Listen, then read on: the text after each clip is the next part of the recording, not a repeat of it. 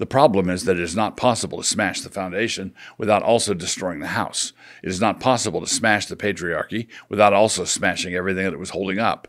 And as we look around at the demolition job that is occurring throughout our culture and the smoke that is rising up from the debris, the thought occurs to us that this may have been the point all along.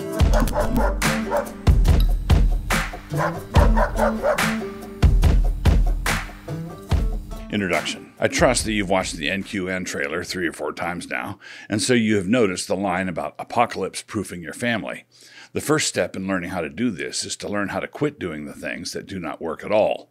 Well, correct that, actually. The first thing to do is to quit doing the things that are causing the problem, and then after that, to quit trotting out the solutions that don't work at all. One of the lame maneuvers is that of pretending that no apocalypse is happening, and hence there's no need to do anything.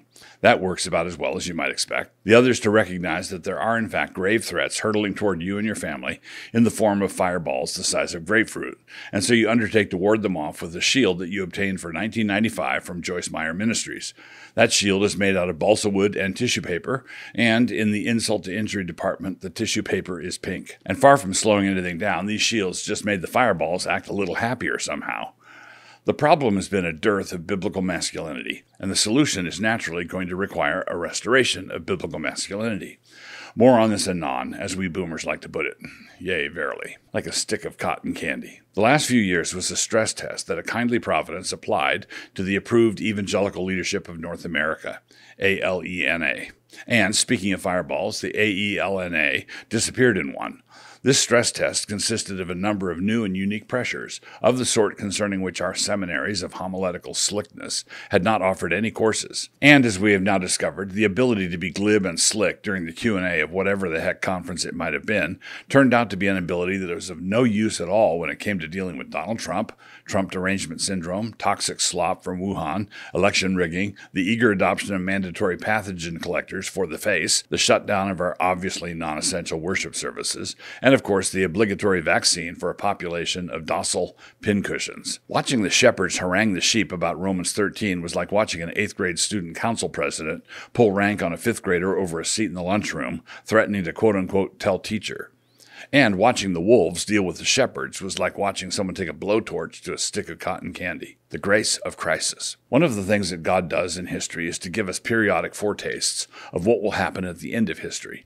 Recognized or not, all of us spend every day dealing with the permanent things right alongside the evanescent things.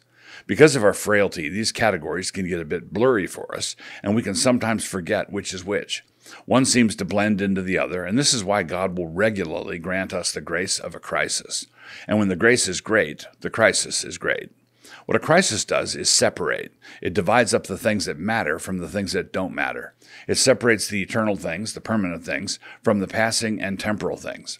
Our lives are surrounded every day with things that cannot be shaken and things that can be. And because we get in a muddle over it, God periodically grants us the grace of an earthquake. Quote, whose voice then shook the earth. But now he hath promised, saying, Yet once more I shake not the earth only, but also heaven. And this word, yet once more, signifieth the removing of those things that are shaken, as of things that are made, that those things which cannot be shaken may remain. Hebrews 12, 26 and 27. A storm is revelatory. A good storm is apocalyptic. The word apocalypse means an unveiling. The Latin equivalent is revelatio, from which we get our name for the book of Revelation. But what is revealed in a God-given crisis? Some think it is a pulling back of the curtain so that we can just see the cables and ropes backstage and the scenery waiting for Act 2.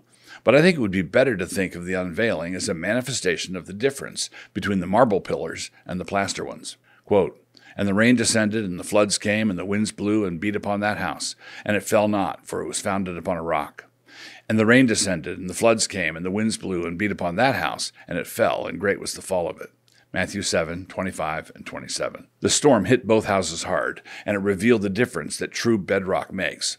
All the extra money that was spent getting down to bedrock paid off, and that same amount of money that went into the curb appeal of the other house instead, well, that curb appeal is now kindling. The shutters had been a nice touch. That's one of them over there, over in the road next to the stop sign. We are warned about this form of grace in multiple places. It is almost as though God wanted Christian ministers to think about this a lot. Quote, every man's work shall be made manifest, for the day shall declare it, because it shall be revealed by fire, and the fire shall try every man's work of what sort it is. If any man's work shall be burned, he shall suffer loss, but he himself shall be saved, yet so as by fire. 1 Corinthians 3:13 and 15. This passage is likely talking about the last day, but we should remember that God is a true master of foreshadowing. What he will do at the end of history, he has done many times throughout history. And if you and your ministry could not run with men, then how will you run with horses? Jeremiah 12:5. If your ministry could not withstand a bad case of the flu and a ginned up and stampeding panic, then how will your ministry do when the heavens are rolled back like a scroll and the mountains and islands are moved in their places? Quit you like men. And so, not only is biblical masculinity not the disease, it is the solution. God has determined that men should occupy the positions of leadership in each of the basic governments that he has established among men. These governments would be those of our civic life, Isaiah 3:12, our life together in the church, 1 Timothy 2:12, and in the family, 1 Corinthians 11:3. In the first place, he appointed men to take glad and sacrificial responsibility in these areas, and by men, I mean males. In addition to that, he required the males that he placed in these positions of authority and responsibility to act like men and not simply males. Quote, "Watch ye, stand fast in the faith. Quit you like men, be strong." 1 Corinthians 16:13. When this is operating the way it ought to operate, the result is something called the patriarchy. That which, according to our soi-disant and lisping political theorists, must be smashed. Only they say something like thmath. The problem is that it is not possible to smash the foundation without also destroying the house. It is not possible to smash the patriarchy without also smashing everything that it was holding up. And as we look around at the demolition job that is occurring throughout our culture and the smoke that is rising up from the debris, the thought occurs to us that this may have been the point all along. One of the blessings that such biblical leadership provides is that of a masculine presence and authority when a crisis hits. And so that is what a lot of people are looking around for now. But there is a problem. Exile or desertion. In Christian circles, it has become customary to lament all the abdicating men. But it would be more accurate and sound more like real repentance if we acknowledge that the men who were willing to act like men have all been outlawed. Banished as they were, we didn't see much of them, and then we pretended that their absence was voluntary on their part.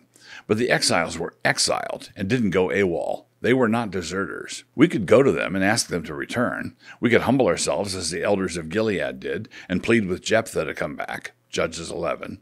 They exiled him for reasons that seemed like a good idea to them at the time, but at least they had the good sense to realize that this is what they had done. They didn't hold seminars in the AELNA faculty lounge in order to puzzle over where Jephthah had gotten to. And so when they were confronted with the might of Ammon and the crisis they brought in with them, they were willing to go to the land of Tob to bring Jephthah back.